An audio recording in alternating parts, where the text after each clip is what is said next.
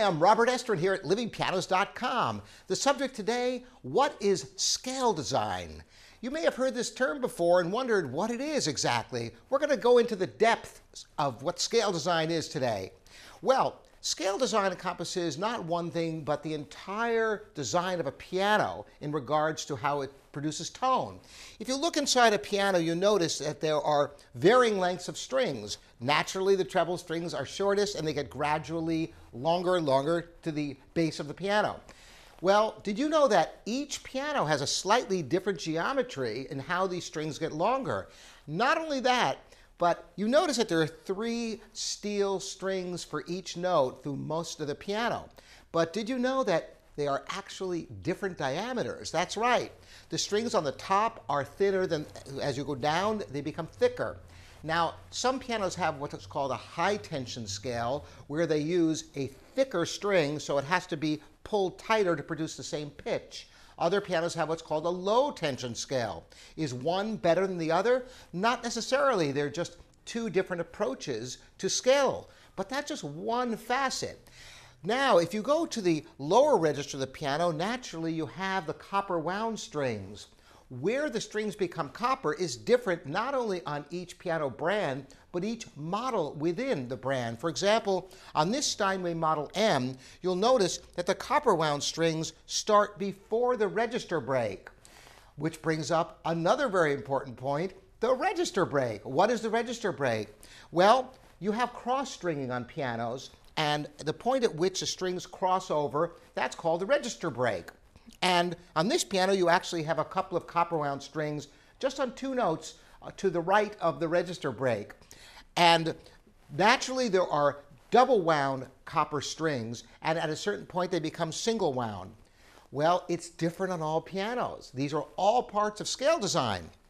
Some pianos might not have any of these copper wound strings in this section, and they'll start right at the register break.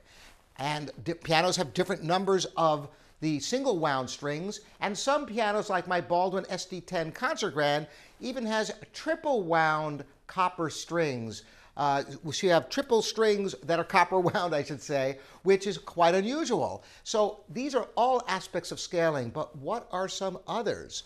Well, where the string is actually hit by the hammer affects the tone immeasurably. So the exact place along the length of the string that it hits. Then there are other technologies like, what about the parts of the string, the non-speaking length of the string? That is the part that is beyond where the hammer hits.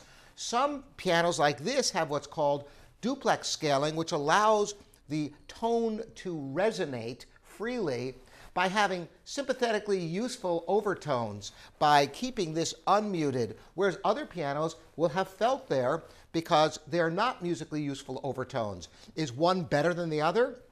Well, theoretically, duplex scaling is an enhancement, but there are certainly great pianos that don't have duplex scaling or that have other types of duplex. You can even have a duplex on the front, and this piano, indeed, the front is free to vibrate, and that is part of the scale design as well. So there are many things that are encompassed in scale design. For example, I haven't even scratched the surface yet.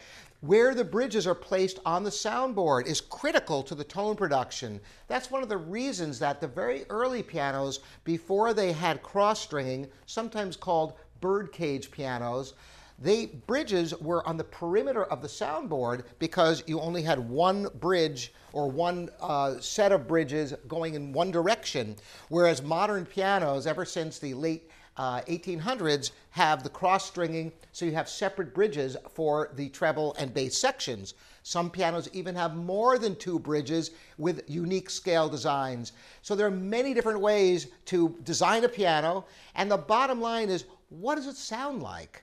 There isn't just one solution to this.